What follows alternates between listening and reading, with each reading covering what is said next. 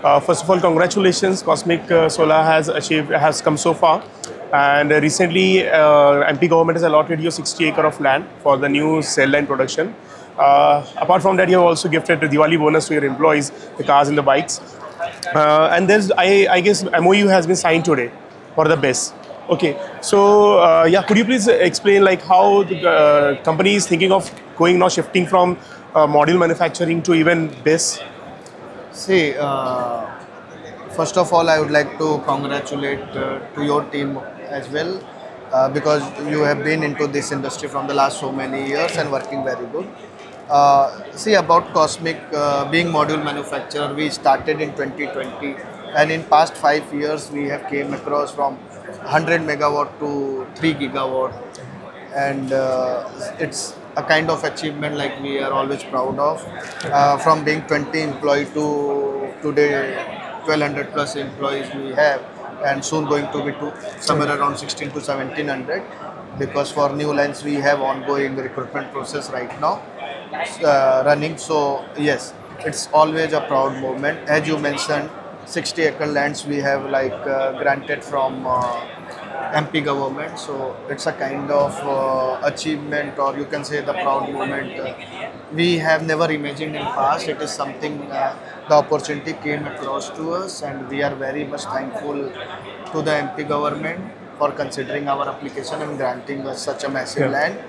And yes, my team is working hard to make all the dreams as a management we have seen to get success. About the gifts we have distributed among the employees, obviously, see, there are people who are associated with us from the last day one, you can say, or who has been worked exceptionally well, and they have put their hard work and sweat to make Cosmic a brand. So obviously they deserve the reward. So yes, we have distributed some cars and some bikes and some other electronic appliances. But yes, see, I myself was an employee down the line 5 years, 6 years back. So from being an employee to becoming employer and getting success, you have to always associate. You need to be grounded, or you need to be like, your roots should be strong enough. So I know the feeling of an employee as well as an employer as well. So many times we have a bad quarter, so many times we have a bad month.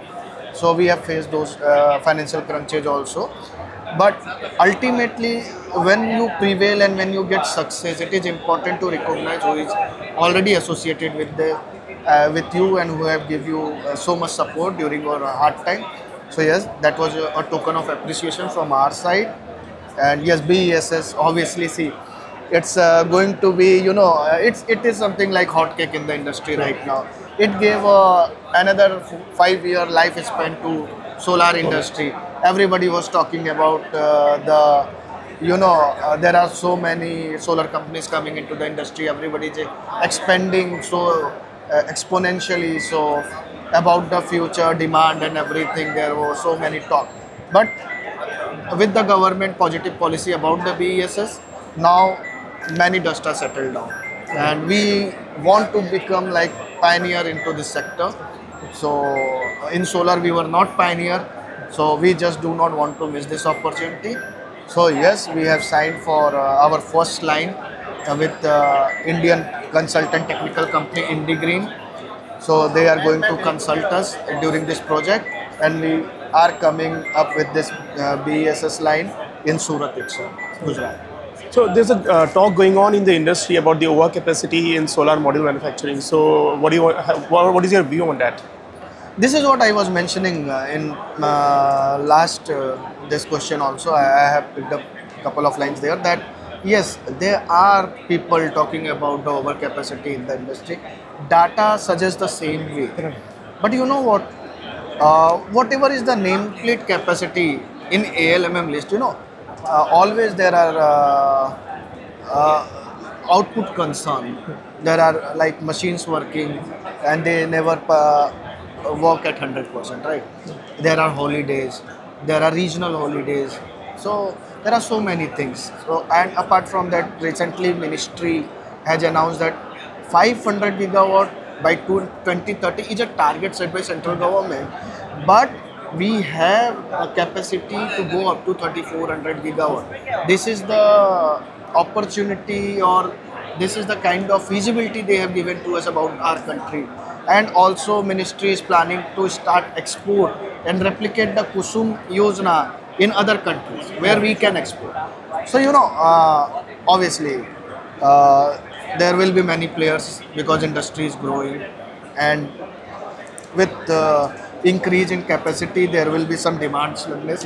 But government and all the stakeholders associated with the industry should open new doors. So what I am seeing is it as an opportunity that now we will came out of our comfort zone and look for other markets. Okay. See, there are only couple of countries who are doing export. So there are big market.